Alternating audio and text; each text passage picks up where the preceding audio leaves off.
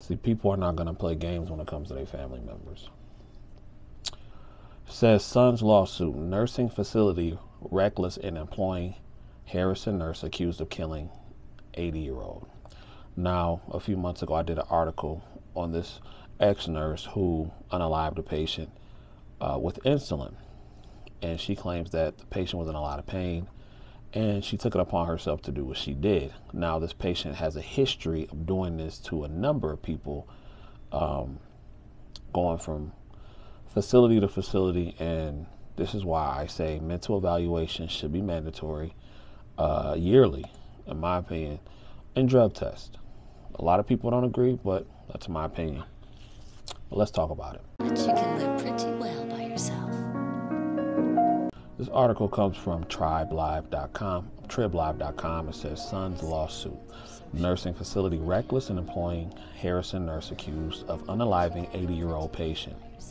It says the son of an 80-year-old woman authorities say was unalived by Harrison nurse at Sunnyview Rehabilitation Center in Butler Township said the nursing facility was negligent and reckless in their hiring and handling of the nurse's behavior, according to the lawsuit.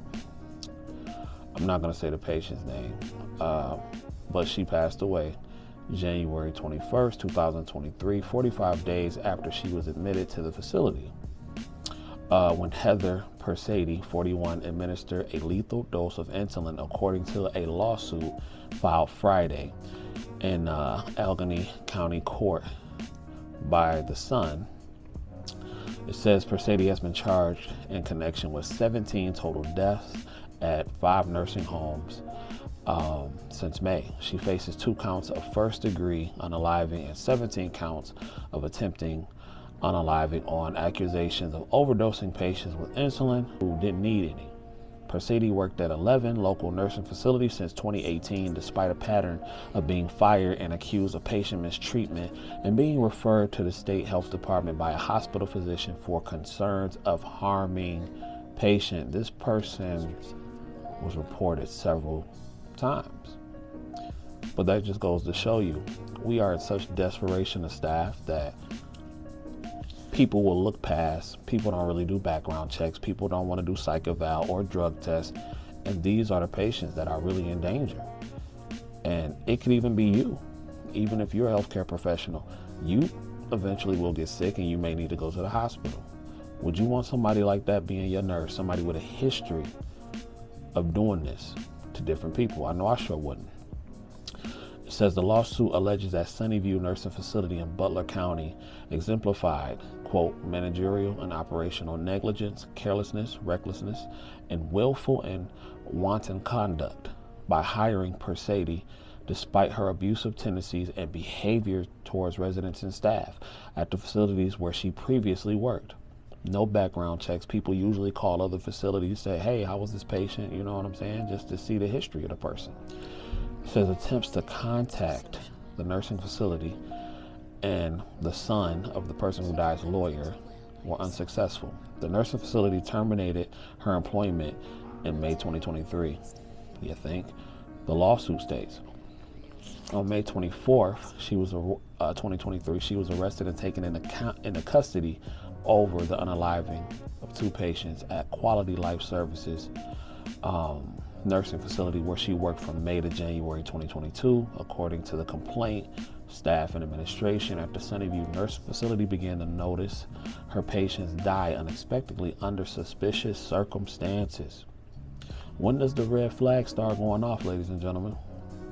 The staff noticed she was excited to work the medication cart and religiously stated Sunnyview residents, quote, just need to die, according to the lawsuit. It says the patient who passed away, her health began to decline shortly after.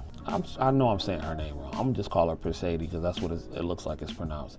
After she began treating her, the lawsuit said, such that she appeared overly medicated and drugged. 2 days before she passed away, her son saw her, and he believes that she was beaten. She had broken teeth and 2 black eyes. Persady said she had fallen but failed to address the injuries or transfer her to a hospital for treatment, the lawsuit states. See, and again, not to take anything away from what happened, but when patients fall, I know it's easy, to not do nothing.